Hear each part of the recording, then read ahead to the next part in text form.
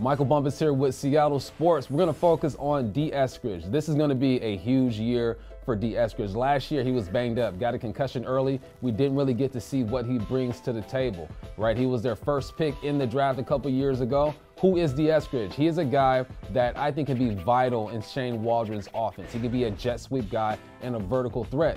But now he's competing with a lot of guys, right? You got DK over there, you got Lockett, you're bringing Bo, you got Derek Young, and don't forget Freddie Swain. How does he make his impact on this football team? I think it starts on special teams. He's a speedster. He can make guys miss. You get him on that kick return game, that punt return game, and see what he does. Preseason is going to be vital for guys like Dee Eskridge. He has to show the offensive coordinator, Shane Waldron, that I can be trusted, that I bring some value to this football team. And he's a different type of receiver, right? You have Tyler Lockett, you can say they're comparable because of size, but Dee has a bit more wiggle. He's not the big guy like DK Metcalf. He's not the do-it-all guy like Freddie Swain. He has a niche on this team that I think no one else really has. He can be the guy that takes a screen 40 to 50 yards and be extremely explosive. But what do you have to do? You have to get the offensive coordinator, Shane Waldron, to trust you. And if you're not available, he is not going to trust you. Right now, he's dealing with a hamstring issue. Can he be healthy?